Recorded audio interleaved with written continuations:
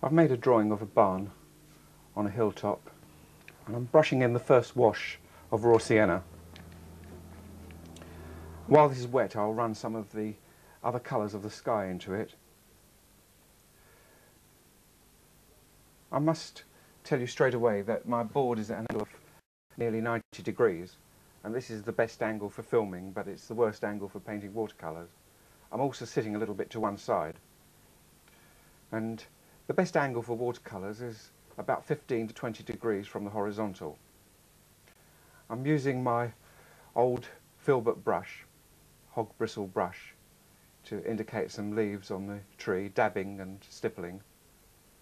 It's a very, very convenient way of doing trees in the middle distance. Slightly turn the brush between your fingers as you give different angles.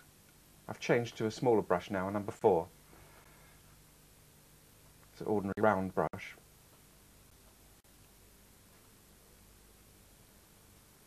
And while the washes are still wet, I'm running in some darker colour.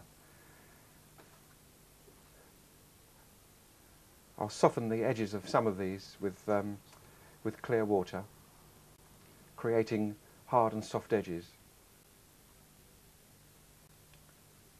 This is very good for skies and for trees.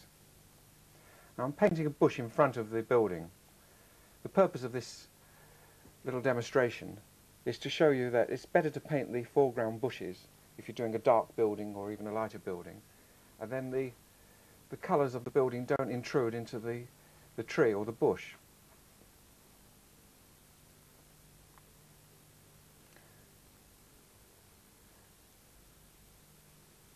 With a quick sweep, I'm doing the grass. I'm using cerulean blue and raw sienna. While it's wet, I'm running in some Payne's grey for the shadow areas.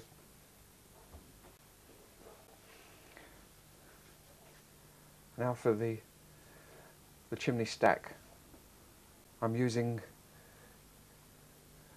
alizarin crimson mixed with burnt sienna. Same for the building.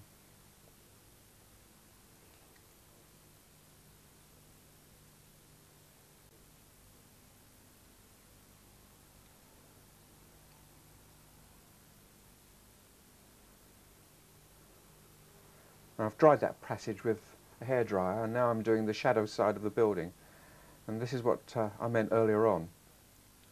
You can bring the colour up to the bush itself and let the brush dot around a little bit to give you the rough edge of the bush.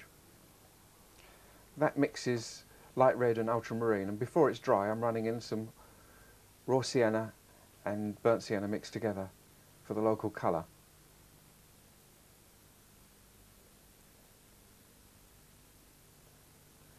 Very much the same method for the one behind. But the side of the lean-to is also in shadow, so I'll paint that in a moment.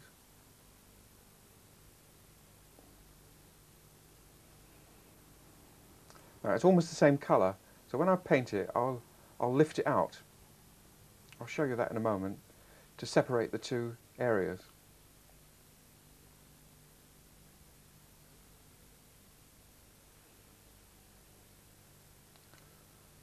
This is just a quick demonstration. Now I'm just painting this now, and it merges too much with the one behind. So I'm going to dry it, and then with a damp brush, damp in between my fingers, I'm going to lift out some of the pigment, and that separates the two images. On the lower part, I've done a sweeping small landscape with some oast houses, and some useful tips in this particular demonstration. For instance, I'll show you how to paint the conical oast house, one method of doing it.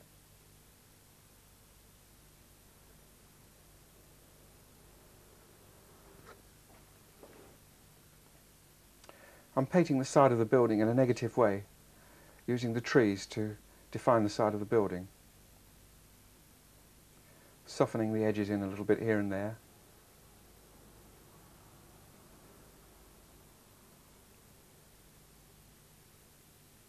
Dragging the brush to create the image of a distant tree.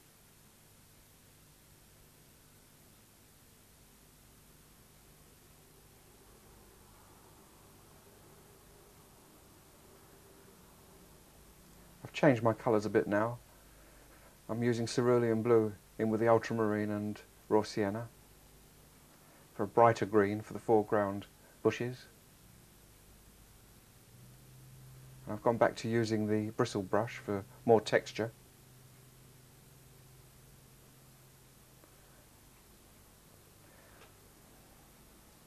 Once again, one sweep of a large number 14 brush.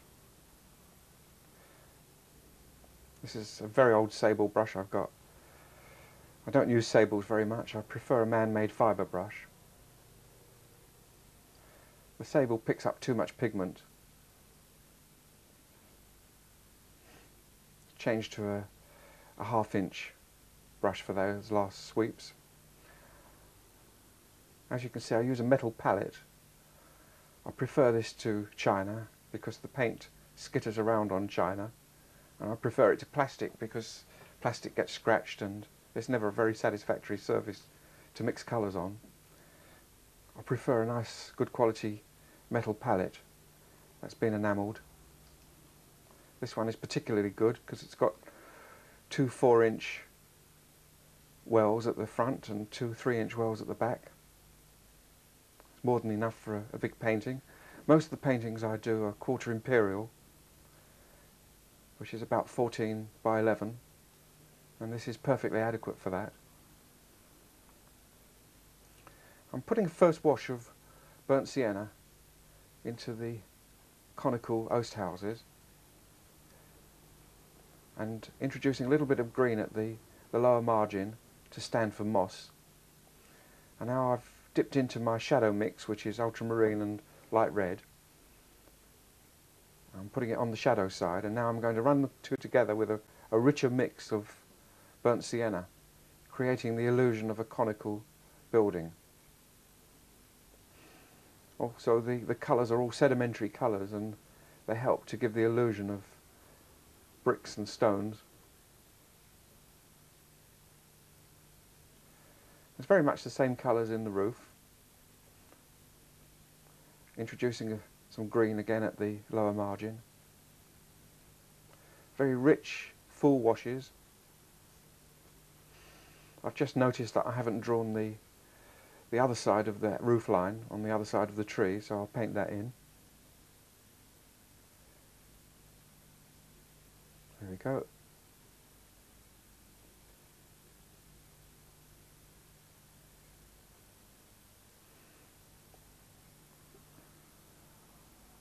Now this roof is in shadow, so I'm using ultramarine and light red, which is my standard shadow mix, in a rich, fully pigmented wash.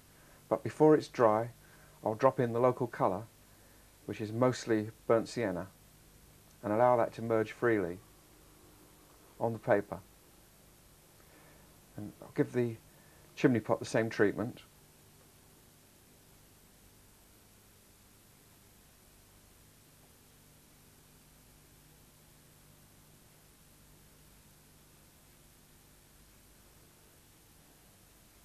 I'll carry on and make the finishing touches to this little demonstration.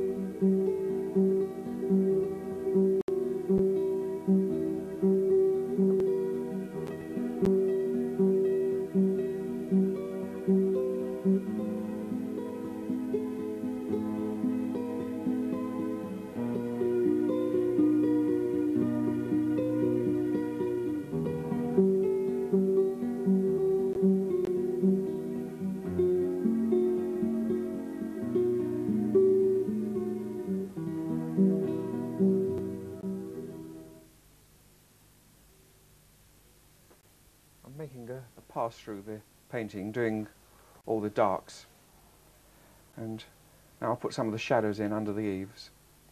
Of course, this always helps to make the painting jump when you put the shadows in and give it more dimension.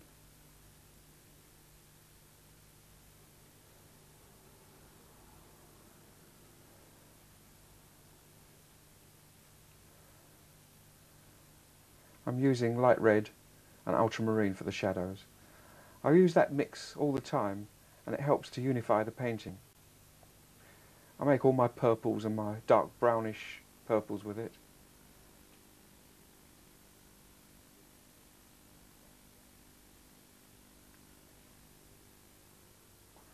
For this next painting, I've chosen an old barn with a pond in front, and I've made a strong drawing. I always favour a strong drawing. And my range of 8 colours along the top of the page. I'm brushing in some raw sienna first, towards the middle of the painting, and colour coding the painting by dragging the colour down into the painting itself.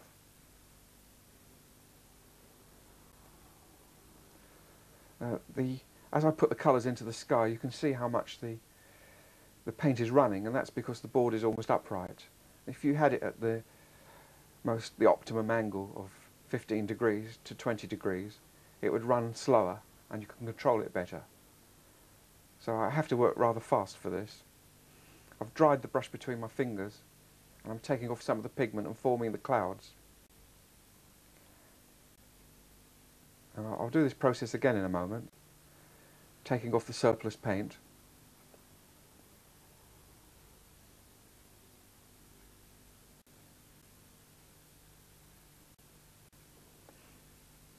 I'm dragging some of the same colour for the first washes into the pond.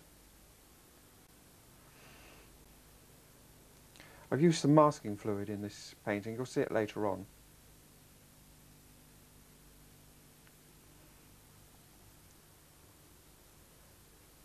While the sky's wet, we can keep adding pigment, but once the drying process starts, you must leave it alone. Otherwise you'll get nasty runbacks. Now the sky's dried, very much lighter as you can see. And I'm stippling in the tree behind the building. I allowed it to dry too much, so the scratching wasn't very effective there, but I'll probably show you that later on again in a later demonstration. I'm using a much wetter mix for this second tree, so I'm getting rather larger blobs. Changing the angle between my fingers as I dab it on. If you'll notice, the fence below the tree has been painted with masking fluid, so I can go right over that.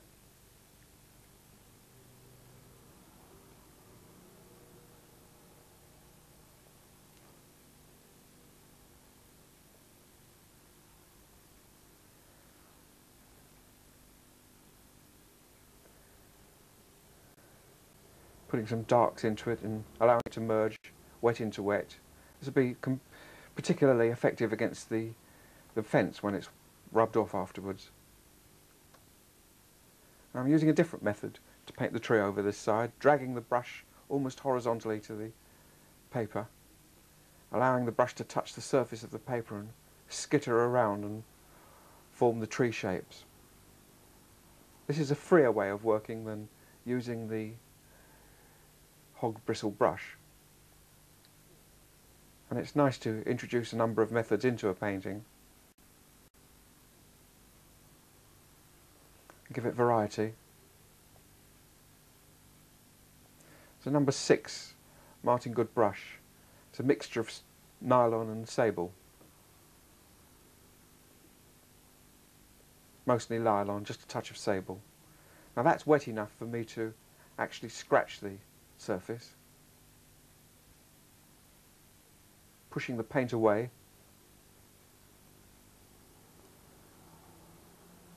Before it's dry, I continue for a counter change effect, continue putting some little branches in, going from light to dark. Now I'm enhancing some of the areas in between the portions that I scratched, helping to make the illusion of branches and twigs and trunks.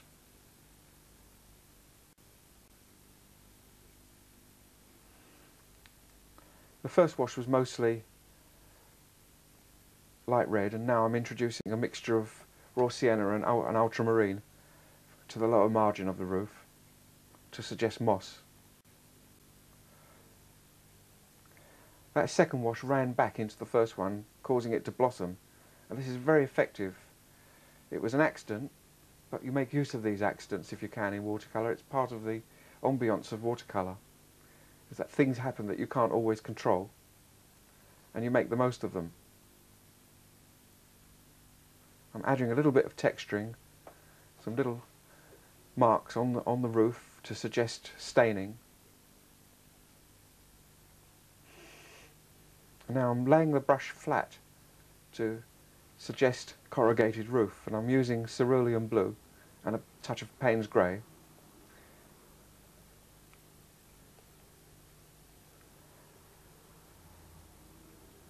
Now just some clean water to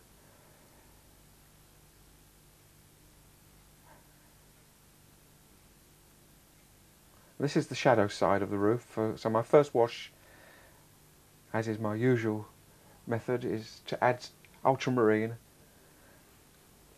and light red. But before that's dry, I'll pop in some local colour and allow it to mix freely on the paper surface. Same colour on the other side of the roof.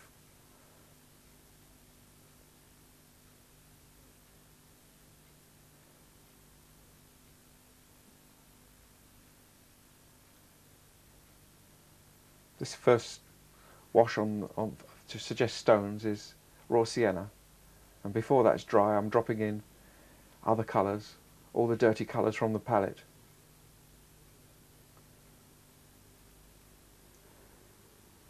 If you add contrasting colours like ultramarine, they grey down when they touch the browns and yellows.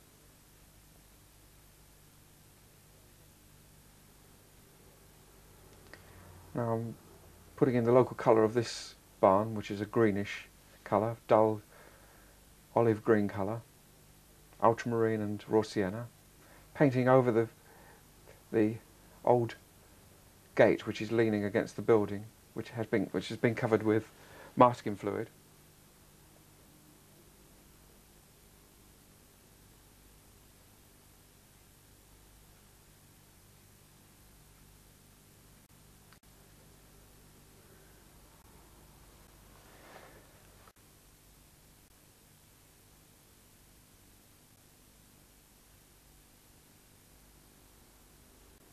Now the shadow side of the lean-to, ultramarine and light red again. Putting some figuring into the corrugated roof, just little touches to suggest it is a corrugated roof. Now, using the same colour, I'm painting the window frames, very simply. The whole painting is very simple. This is a 10 by 12 painting on Bockingford paper, which is a type of roughish knot surface with a very pleasant patina, which is excellent for watercolour, which it's made for, and very good for drawing on as well. I often do pen and wash drawings, and this surface is absolutely perfect for that, giving it a nice tooth.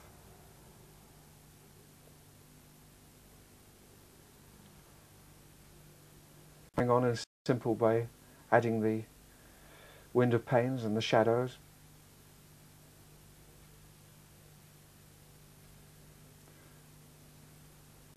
This is raw sienna and burnt sienna mixed together for the door.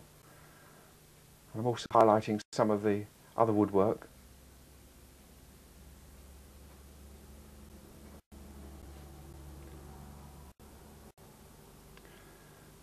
Painting most of this with a number 6 brush.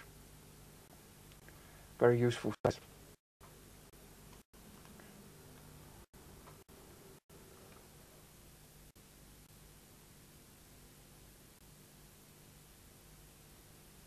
Dragging the brush across the path to create the textures.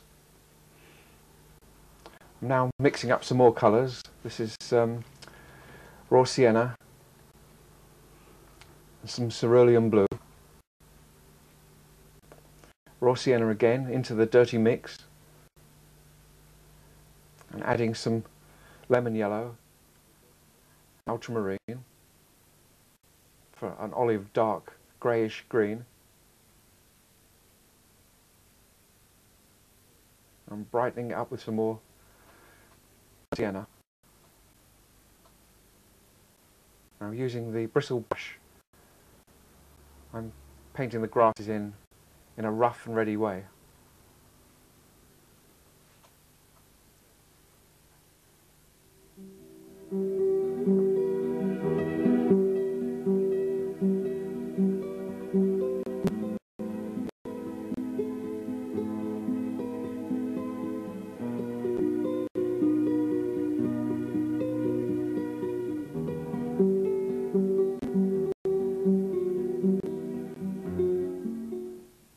Before it's dry, I'm adding in further washes, darker washes of ultramarine and light red to suggest the shadow and texture of the grass. And now I'm dampening the lower part of the painting for the pond. It's rather a busy scene above, and I'm going to paint this as a gentle, disturbed water, all wet into wet and quite soft.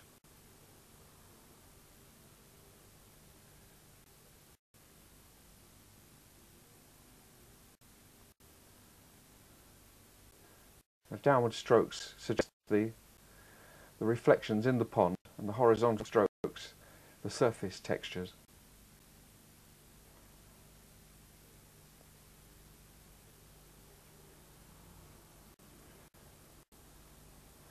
You can keep adding pigment while the surface is damp, but you've got to stop once it starts to dry. It's beginning to run back on me a little bit, and now I'm putting the finishing touches on, the actual shadows.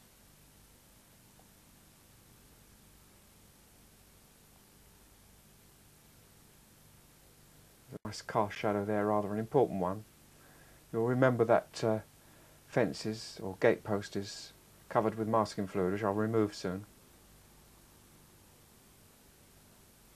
And the cast shadow from the roof and the building itself all helps to give the painting form.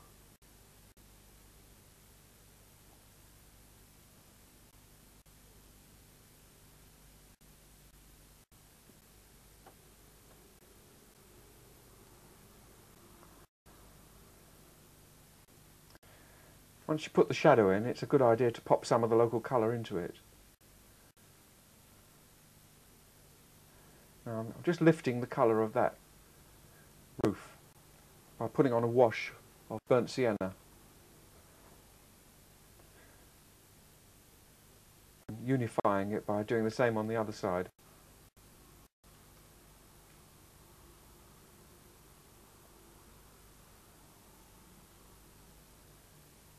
Putting a bit of colour into the path.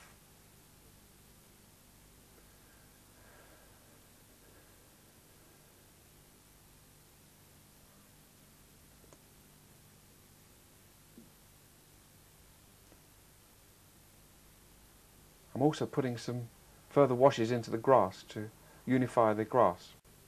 It's rather a dark, sombre painting, and you can't leave areas too light. It's got to harmonise.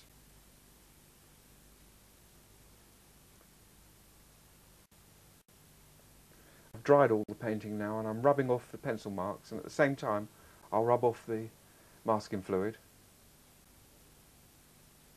That looks lovely and stark and white against the building.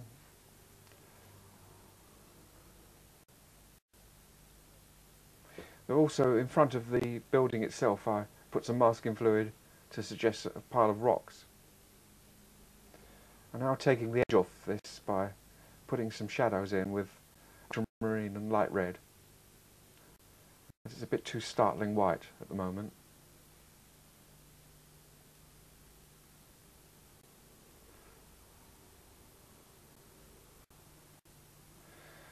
I've cleaned my palette. I'm very fastidious about this. I like a clean palette, and lots of times during a painting I'll stop, spray the palette and clean it with kitchen towels.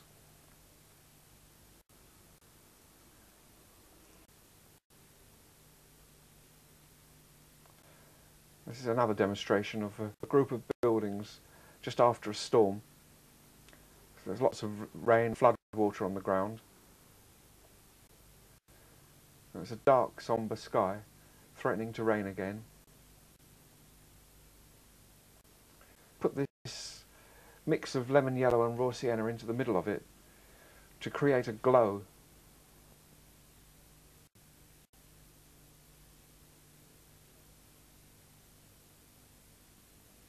I'm now running the colours together in the sky, making it look like a squall.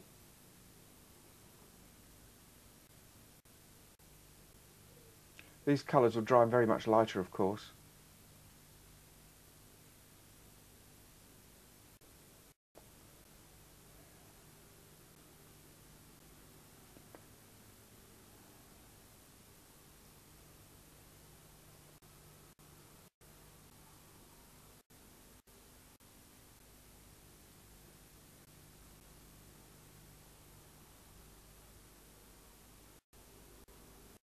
I've dried the brush between my fingers, and now I'm dragging in some little cloud shapes.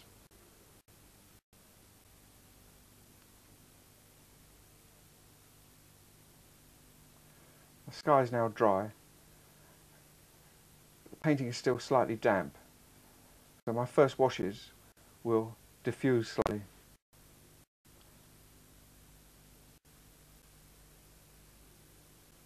Keeping the pigment dark and quite a strong mix so it doesn't diffuse too much.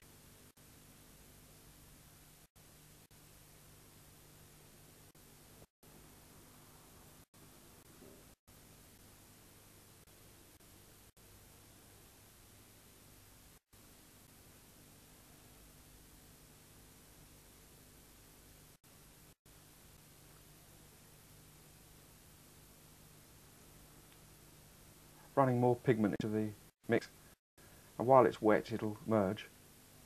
I'm now using a dry brush method to paint the tree behind this cottage in the distance. As you can see by the little information box, I'm holding the brush almost flat against the surface of the paper and painting the side of the building in a negative manner, using the tree to do the painting. A very useful ploy. Excellent counter change when you do this.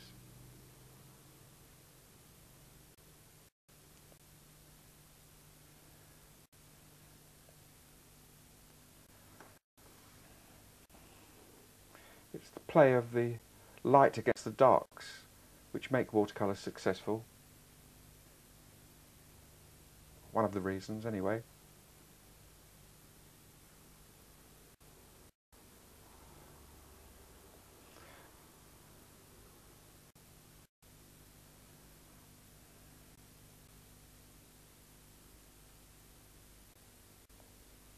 My brushes are cut down to 6 inches and the edges have been sharpened, so I can flip over the brush and scratch the surface. You see me do this when I do trees. You get the sort of mark that it's impossible to do with a brush when you use the other end of the brush.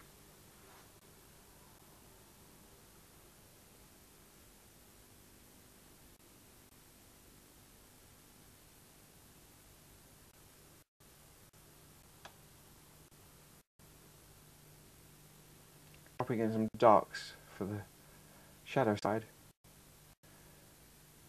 They're most effective when they're against the lighter part of the sky. And now, painting this much lighter in a greyish colour, cerulean blue, touch of Payne's grey.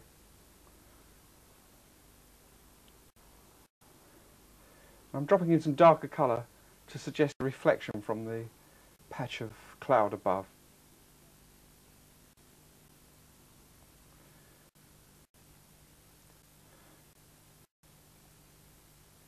You get this sort of reflection if the roof is still wet.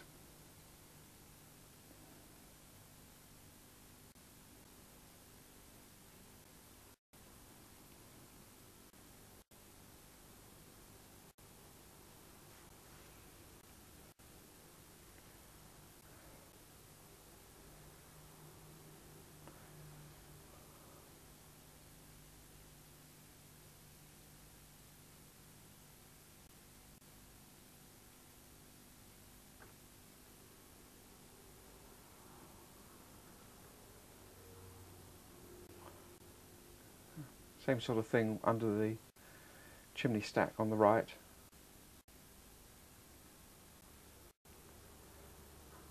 I'm making this roof much darker so it stands out against the warm yellow background.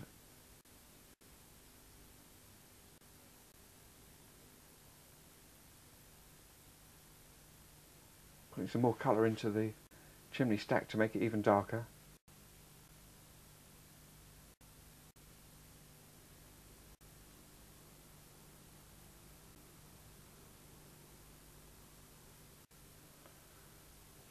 Using ultramarine, light red for that roof.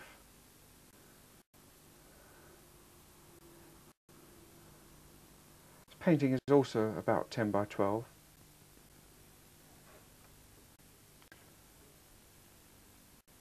Once again, ultramarine and light red, which I'm going to soften at the lower margin of this building. Trying to create interest by changing each surface a little, making it a slightly different colour.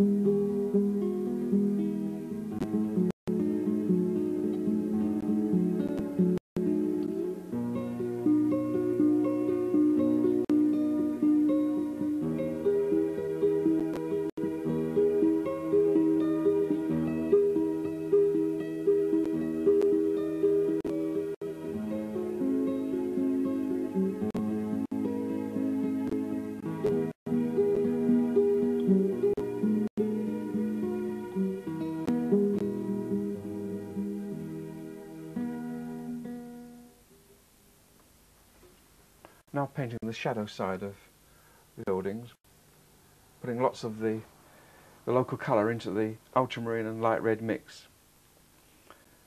And now popping in touches of lighter colours and making a pass across all the windows. Using Payne's grey and ultramarine for the darks.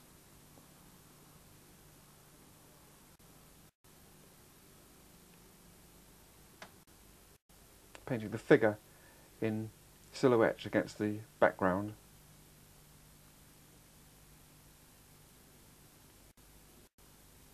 I'm now making a pass putting all the shadows in. As before, I'm using my standard mix of ultramarine and light red, and this helps to unify a painting. It's a transparent mix and the colour underneath shows through. I'm using the same colours in the reflections. As you can see, the pencil marks are just a guideline, and I usually rub those out afterwards. I hope you've enjoyed the selection of demonstrations I've made on this video. Perhaps you'd like to look over my shoulder while I make the finishing touches.